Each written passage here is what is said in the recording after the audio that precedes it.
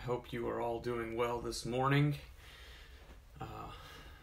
My name is Robbie Ridgway, for those of you that may not know me or may watch this later. I'm the pastor of Amelia Baptist Church here in Beaumont, Texas. And we are, every day until Easter, are walking through with devotionals and Bible studies, looking at what it means for us to live in light of the resurrection that we look forward to celebrating on Easter Sunday. We celebrate every day, but we look forward to especially celebrating it Easter Sunday.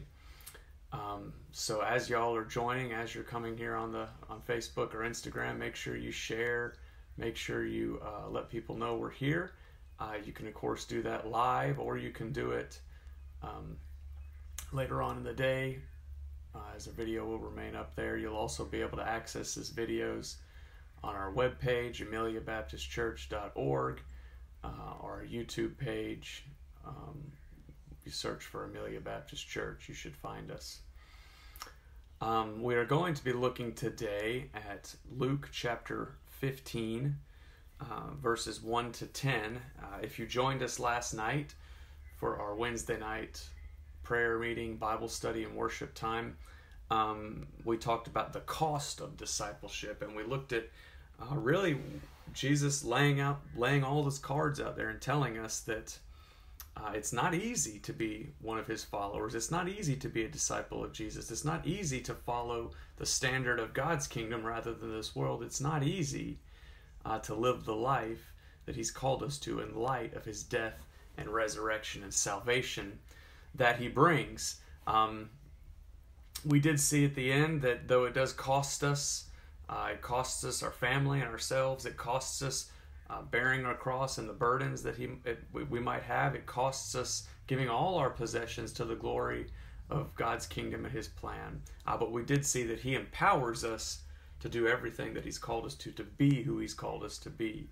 If you didn't get a chance to watch that, you can look back on any of those sources here on Facebook, on our webpage, or on our YouTube to see that. But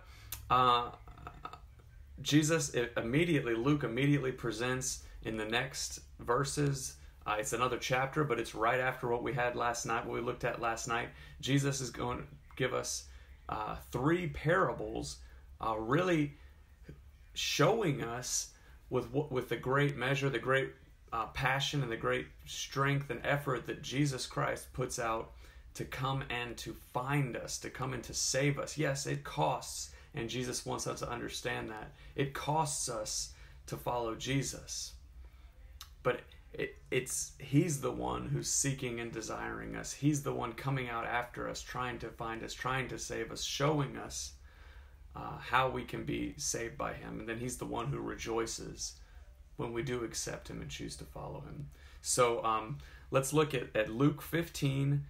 In case you just tuned in, give you a chance to turn there. Luke 15, we're going to be reading verses 1 to 10. We're only going to be reading two of those parables that Jesus shares. The third one we won't read, but you can read afterwards and continue on this time.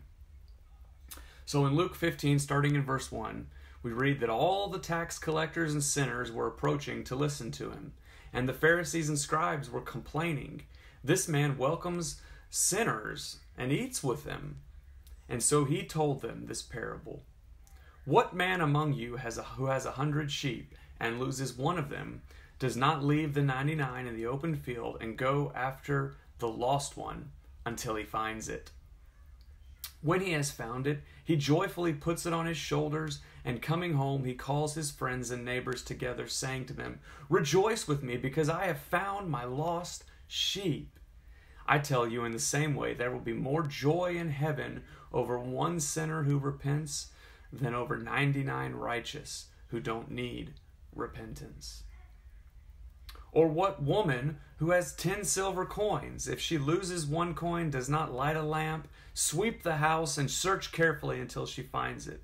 When she finds it, she calls her friends and neighbors together, saying, 'Rejoice with me, because I have found the silver coin I lost.'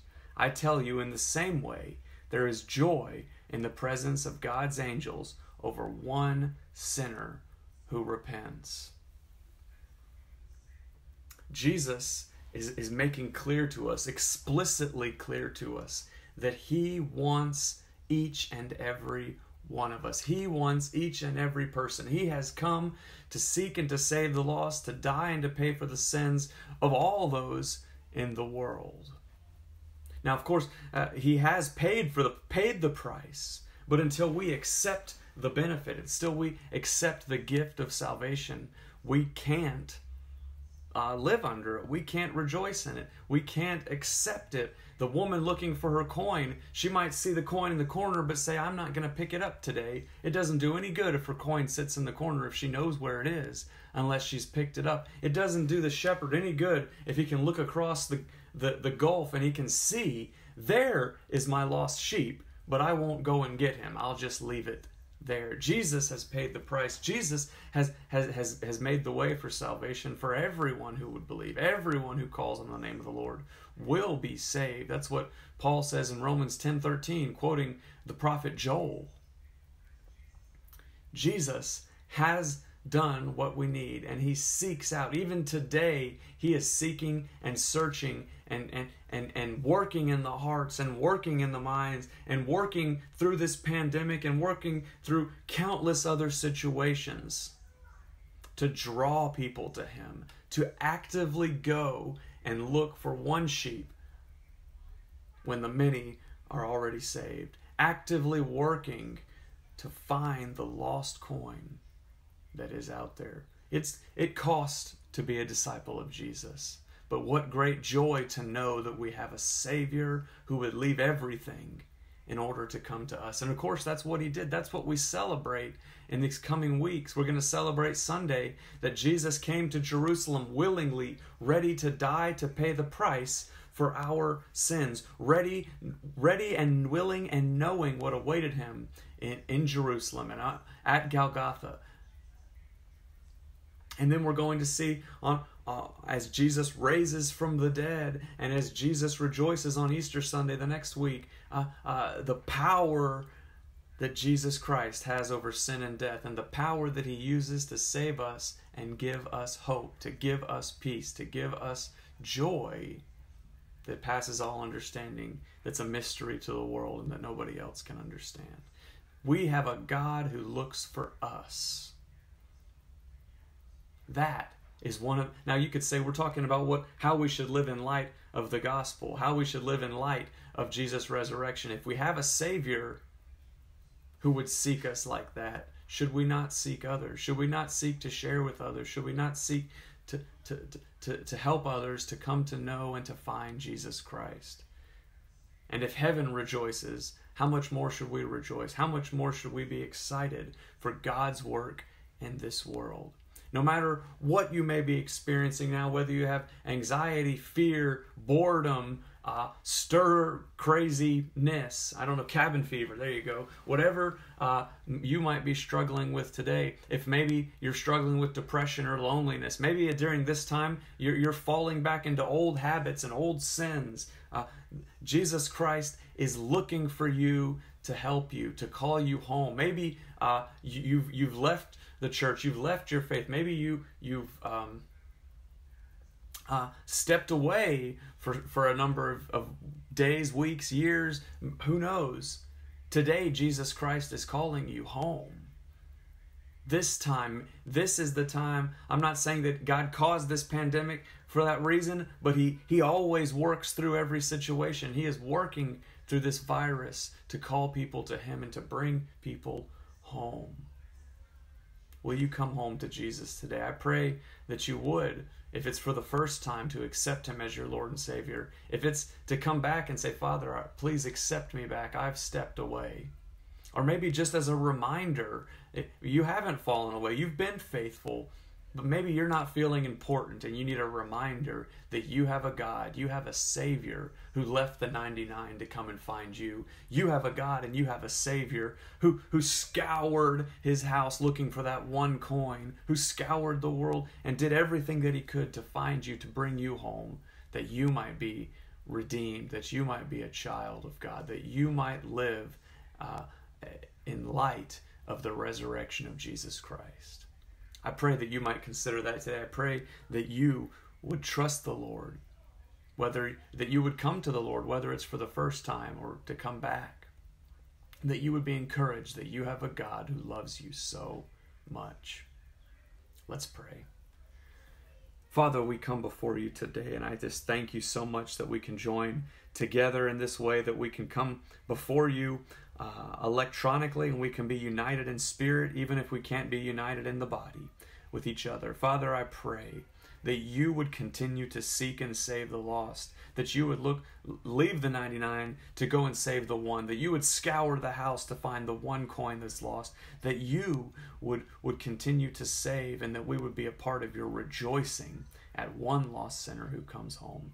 Father, we pray that you would bring strength and endurance and protection to those who are serving in the midst of this virus in dangerous ways or in compromising ways. Those doctors and nurses who are facing those who are infected and facing the possibility of infection. For those who have lost loved ones already, that you would bring peace and comfort. For those who are struggling with the virus themselves, that you would work as the great physician and the great healer to make them well. Father, I pray for all those in whatever industry, whatever way, that have to be at work, that have to be in contact with others in order to give the rest of us what we need. Father, I pray that you would give wisdom and discernment to our leaders as they make the best decisions for us, and that you would give us the wisdom and the courage and the boldness to listen and to obey and to do what we're told, that we might see this virus stop spreading, and as they say, that the curve might be flattened. Father, I pray that you would bring an end to this virus, but that you would help us thrive throughout it, that we could be your people and be a light shining brighter than we have before for your glory. Father, we look forward to being together, but we embrace the burden of being separated for the glory of your kingdom. In Jesus' name I pray. Amen. Look forward to seeing you all tomorrow at 11 o'clock. Check out previous videos here on Facebook, on YouTube, and at our webpage, ameliabaptistchurch.org. Thank you. Love you. Have a blessed day.